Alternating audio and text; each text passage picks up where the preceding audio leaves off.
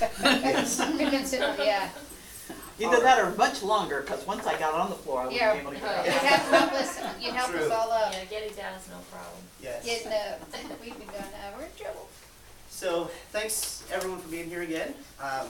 Obviously, we're back for a little bit more epic, lesson 16. So we're going to be covering the Catholic Reformation Part 2 today. So, for those that might need a little bit of a refresher, we are in the gold time period. You'll see it on your timeline chart, the Catholic Reformation. So the years we're covering are 1545 to 1699. In the first half of this lesson, which we did last time, we talked about, you'll remember, the Council of Trent. We also talked a lot about what happened in England, King Henry VIII, Elizabeth, Mary, and whatnot. So a lot of political back and forth with what was going on in England, and obviously had a big effect on the church at large. So during this time period, we're going to be talking about some more interesting things. This is a time period, and in fact, if you look on your, if you have your bookmarks, it'll tell you why we are in a gold period. This is Holy Saints reform the church. So if you'll recall, we came through a time period of protesters and defenders. That was our orange time period. And as a result, the Catholic Church responds to what those protesters had to say, and that's why the Council of Trent occurred, and that's also why during this time period we see what the Catholic response is to that. So we'll see a lot of saints and scholars that come forward that help reform the church and move the church in a direction of holiness. So we'll be talking about St. Ignatius of Loyola. We'll be talking about the Battle of Lepanto as well, which is an absolutely critical battle in the history, not just of the Catholic Church, but of Christianity at large. And so that's a really interesting thing to learn about. So before we get into that, though, of course, we like to start with a prayer. So, in the name of the Father, and of the Son, and of the Holy Spirit. Amen. Heavenly Father, we thank you for the opportunity to gather here again in your name so we can learn more about you and your church and all those who have come before us and passed on the faith of Christ to us. Lord, we thank you for the church that we have. We thank you for the blessings that you've bestowed upon us through your church. And we ask that you would help us to learn and to grow in our faith as we learn about your church. We thank you for the opportunity to be here. We thank you for our family and friends. We ask, Lord, that you would fill us with your love, that you would energize us so that we may take your love to all those who need it in this world. We thank you, Lord, for all of these things, and we ask all this through Christ our Lord. Amen. In the name of the Father, Son, Holy Spirit. Amen. So, any questions before we get started on previous time period or anything else? As we've moved up into, we're obviously getting into the later part of the class here, getting close to the end. So any questions on protesters and defenders, or the first part of the last lesson with the Catholic Reformation? Anything else? No? Doing pretty good? Okay. So what we'll do, as always, we can go through, and I will read from the Establish the Context. This is on page 85 of my book. Should be the same with yours. And we'll go over what we're going to be covering today. Dominican, Franciscan, and Jesuit chaplains were scattered throughout the fleet. Every man was given a rosary. The papal legate blessed the ships and the men. The Holy League fleet, 208 war galleys strong, under the command of Don Juan, left the harbor to seek out and destroy the menacing Muslim fleet bent on conquering Rome. The Ottoman Turks marauded through the Mediterranean throughout the 16th century. They conquered the islands of Rhodes from the Hospitallers in 1522. Their war galleys were the scourges of the sea, raiding, pillaging, and capturing Christians for use as galley slaves. The Muslims also advanced overland, striking deadly blows in Hungary and besieging the gates to Europe. Vienna. The very existence of Christendom was threatened. Selim II, Sultan of the Ottoman Empire, prepared his forces for an attack on Rome itself, referring to the Eternal City as the Red Apple, because he considered it ripe for plucking. Pope St. Pius V sent letters to all the monarchs of Europe, seeking help against the Turks. Only the Spanish responded positively. Crafting a delicate alliance between Spain, Venice, and his own papal states, St. Pius V formed the Holy League and placed Don Juan of Austria at the head of the largest Christian fleet ever assembled. Don Juan knew the difficulty of his charge. He was sent to find and destroy the Muslim fleet. The illegitimate son of the Holy Roman Emperor, Charles V, was a mere 24 years old when the fate of Christian Europe was placed on his shoulders. Leading the Christian galleys to the Gulf of Lepanto, he engaged the enemy fleet on October 7, 1571.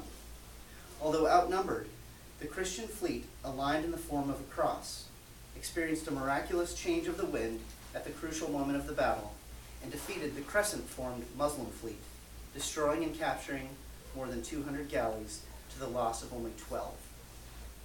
Christendom was saved. In Thanksgiving, the Dominican Pope, with a great devotion to Our Lady, proclaimed October 7th as the Feast of Our Lady of Victory, later changed and still celebrated as the Feast of Our Lady of the Rosary. The reform of the Church, spurred on by the decrees of Trent and the actions of Pope St. Pius V, was furthered through the lives of several great holy men and women.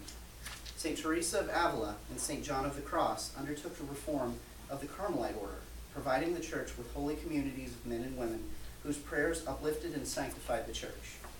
St. Charles Borromeo, the Archbishop of Milan, provided an authentic witness of reform in his diocese, establishing seminaries and fostering holiness among his priests. St. Philip Neri presented a life of holiness in the heart of the Church. A witness of his simple, holy life and his founding of the Oratorians gave Rome an example of holiness that attracted many priests and laity. Holy men and women were sent throughout the world as missionaries to Protestant lands, the Far East, and the New World, in order to invite those who had left the Church to return and to take up the gospel to places where it had never been preached before. Unfortunately, the colonies in the New World participated in the heinous sin against human dignity, slavery. The Church was not silent, as pronouncements from popes as well as exhortations from hardworking and saintly missionaries promoted the dignity of every human person and called for the abolition of the slave trade. Jesuit missionaries braved severe conditions and ruthless Iroquois to bring the good news of Christ to the inhabitants of North America. They witnessed among the peaceful Hurons in the region of modern-day upstate New York and Quebec. St. Isaac Jogues was captured by Mohawks and brutally tortured, losing several of his fingers. He escaped and made his way back to France, where he requested to return to North America to continue to work. Captured once again, he was martyred for the faith in a village nestled amidst the idyllic Mohawk Valley. His death was not in vain, for the blood of the martyrs is the seed of Christians. 10 years after his martyrdom, a future saint of the Church was born in the same village, Kateri Tekakwitha.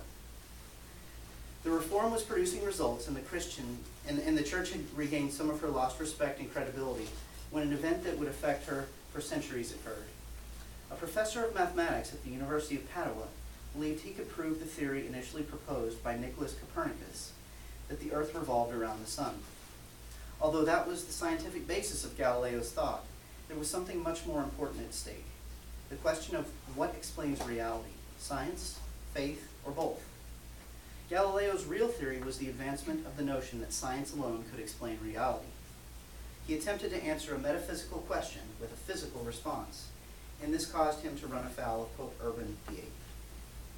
Less than 50 years after the Galileo affair, Christendom's experience was once more threatened by the Ottoman Turks, who once more besieged the great city of Vienna. Polish forces under King Sobieski rescued the city on a date that should be among the most famous in history. Despite this miraculous rescue, the Church was faced in the next century with a more insidious enemy that very nearly destroys her. So, again, plenty going on in this lesson, and Lepanto will be a big part though. So, there we go.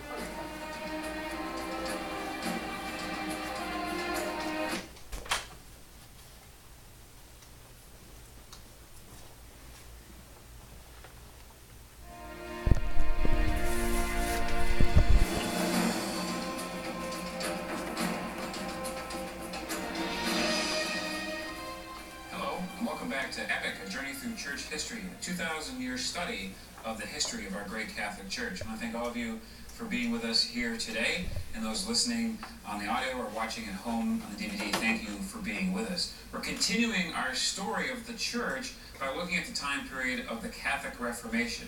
This is the period of time when the Church reforms herself in response to the Protestant Revolution. And so before we continue on in our story and find out how the Church actually reformed herself, we'll begin in prayer. Father, Son, Holy Spirit. Amen. Heavenly Father, we thank you for the gift of our church, and especially of the gift of the many saints that you brought to the church during this period of time. These saints, through their actions and activities, they helped to reform the church and to respond to that great event of the Protestant Revolution. We again pray, Lord, your grace may be with us to help us to imitate them, to be more Christ-like in the world, and to make a defense of our faith and of our church in the modern world when she comes under attack. Help us, too, also to be a part of the authentic reform ushered in through the work of the Second Vatican Council and of our great Pope John Paul II. We pray these things, so we pray all things in Jesus' name, and let us pray together. Glory be to the Father, and to the Son, and to the Holy Spirit, as it was in the beginning, is now, and ever shall be, world without end. Amen. Holy Spirit. Amen. So in our last session, we finished up with the Council of, we left off at the Council of Trent, that great event that was called in the middle of the 16th century to reform the church, to help bring about an authentic reform in the church in response to the Protestant Revolution. And we talked about how the reform of the church is centered in this time period on 3 D's, we called it, the D's of doctrine, devotion, and discipline. And so we're talking now at the Council of Trent with a whole emphasis on doctrine, where the council, and also discipline, where the council goes through and reiterates the teachings of the church and also passes certain discipline canons to bring a reform on the life of the clergy back into the church. And so we left off with the 3rd meeting of the council. We saw how the council met, or actually was suspended twice in its 18-year history. Really, the whole work of the council was done over about 4 years, but it took from the calling of it to its ending 18 years for it to complete, because it was suspended twice. Once for political reasons, another time for an illness that had broken out. So there were these lengthy suspensions, a 4-year suspension and a 10-year suspension. But now we're finally at the last meeting of the council, the 3rd meeting, which met from 1562 to 1563. And this meeting was convened, the council was reconvened by Pope Pius IV, and it was the most productive meeting in the history of the council. They passed a multitude of decrees on the sacraments, they had a discussion of the hierarchical structure of the church, how the church being structured with the pope, bishops, priests, deacons, and laity, with this divinely ordained hierarchical structure that man cannot change because it was given to us by Christ. They also passed decrees on indulgences, one of the great issues that was the main focus of Luther's revolt in Germany. And what the church father, or the council fathers here at Trent said, was that indulgences could be granted, but they could not be granted for a donation of money. So they make clear, they reiterate again the constant teachings of the church on on indulgences and the whole doctrine of indulgences and how they can be granted by the church, but again, because of this abuse that had arisen with the use of money, to then outlaw that particular practice. They also called for, and these are the 3 most important things this particular meeting did, was a call for the establishment of and the creation of seminaries.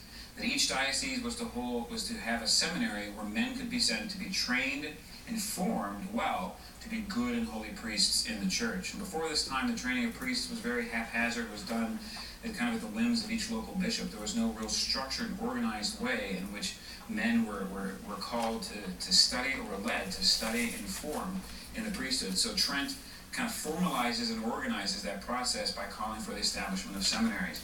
Also, too, in this meeting, the council calls for the promulgation of a catechism, a universal book that would be published, that could be given out to priests throughout the church, in order that they could teach from the same document and be able to teach authentically. Because remember, we saw with the Albigensian heresy and even in Luther's revolt, just the inability of the clergy to respond necessarily properly because they didn't have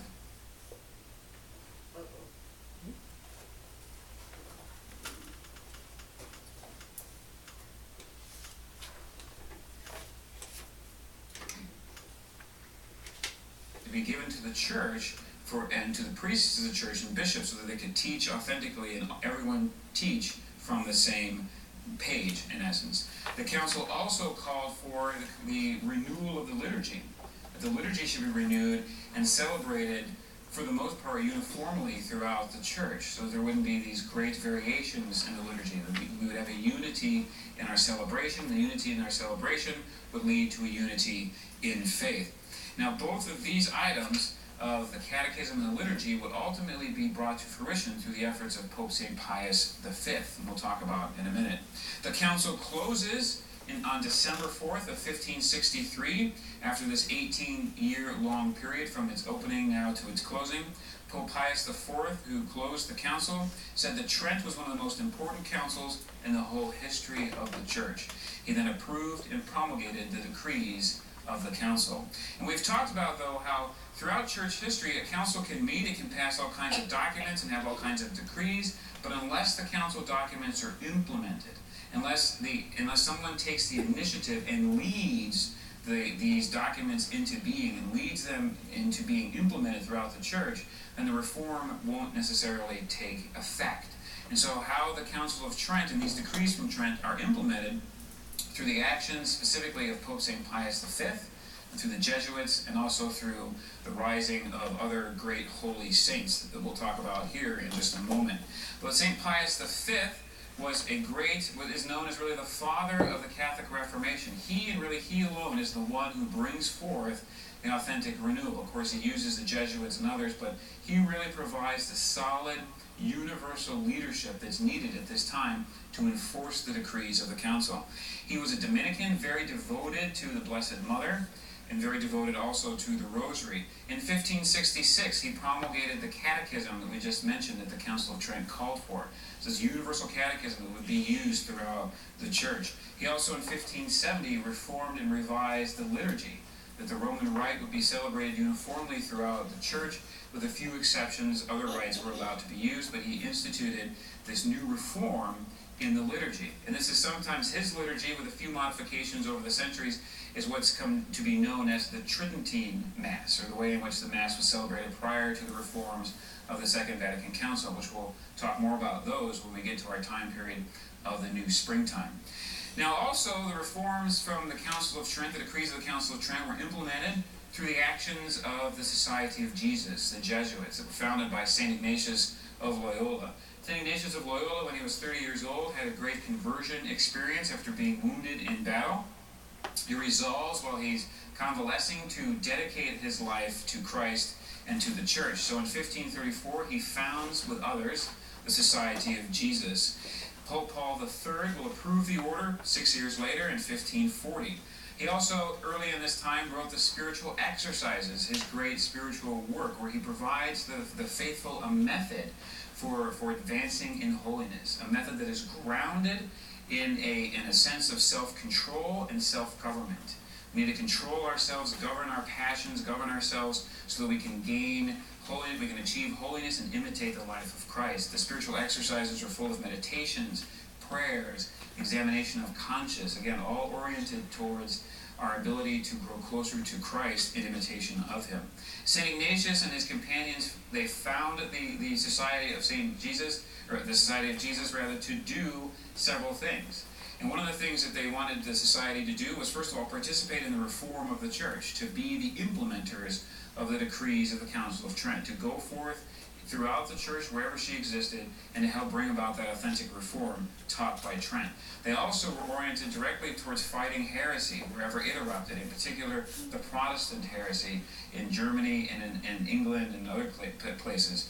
We saw, too, how he formed the order specifically to be missionaries, where he wanted his soldiers, his troops, to go forth throughout